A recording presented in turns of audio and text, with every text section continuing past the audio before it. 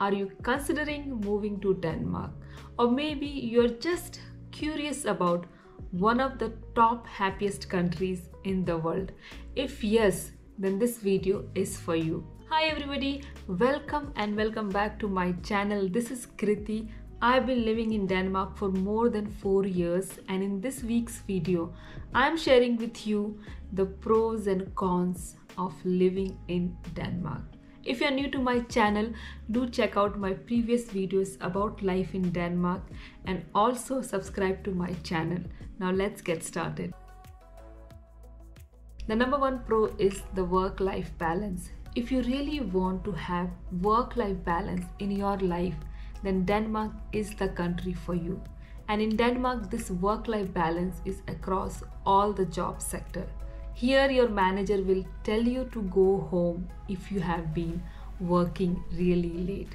And in case of overtime, you'll always be compensated. And what I really like about living here is that here you don't need to wait for the weekends to give time to your hobbies, do extra activities, or meet your friends. There is a whole culture of evening activities in Denmark. I am part of Toastmasters, and we have weekly meeting on a weekday from 6 p.m. to 8 p.m. and everyone with a job can attend the meeting without any problem. You will also see that expats go for evening Danish classes, which are already starting from 4:30 p.m. And during summertime, you will also see people leaving their offices quite early to enjoy the sunshine. My second pro is that everyone speaks English in Denmark. So if you are moving to Denmark for a short period of time, you really don't need to learn the language. The Danes are very nice to switch to English if they know that you don't speak the language. It's a big lifesaver. Say for example, you're going to the Danish supermarket and you don't understand something, you can easily talk to the staff in English. Now the third pro is accessibility, both in terms of going around the country and also going outside the country. One of the pros of living in Denmark is its central location, especially if you are in Copenhagen.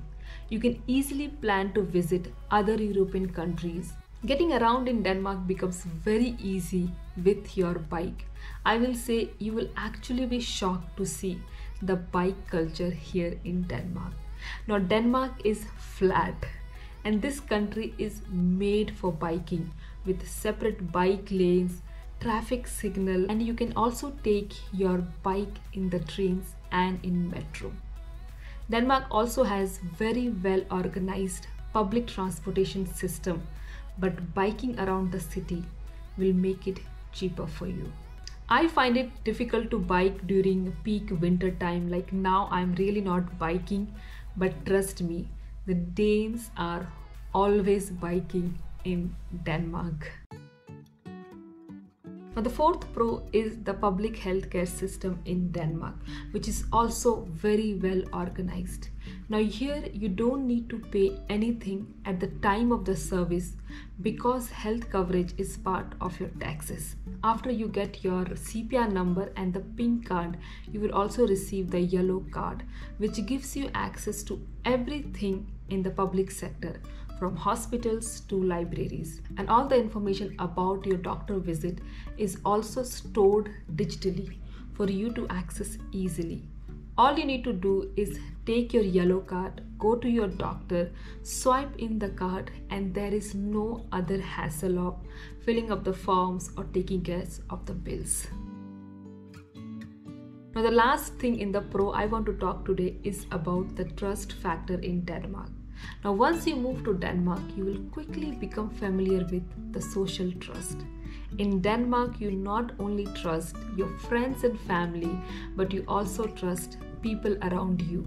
You trust your government and you see the result. Now one of the best examples of trust factor that I can give you is farms. They sell their products in a roadside stalls with no one guarding the stall.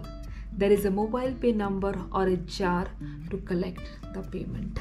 Now, as the saying goes, perfection is a myth. Let's talk about the cons of living in Denmark. My first con is about making friends in Denmark. Before I talk about the weather in Denmark, because if you move to Denmark during summertime, you will not instantly hate the weather. Now, making friends in Denmark, especially in the beginning, will seem very hard. You have to also understand that it is very hard to break into the Danish friend circle. It's not like you are here and within few months you have Danish friends. Danes are also very reserved people, but once you're friends with them, it's for lifetime. And remember, drinking beer is part of becoming friends with anybody in Denmark. So my advice would be to start making friends with internationals first and then go to Danish people. It would be much easier. Now my second con is everyone's top complaint, the weather in Denmark. Now once you're here, you cannot go out of your house without checking the weather app. And even after that, you are never sure what to expect. You can experience all the 4 seasons in one day. Like last week, I was out, the sun was shining, I was so happy.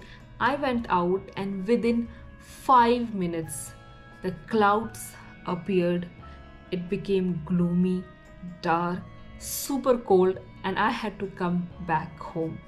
Winter depression is a real thing in Denmark.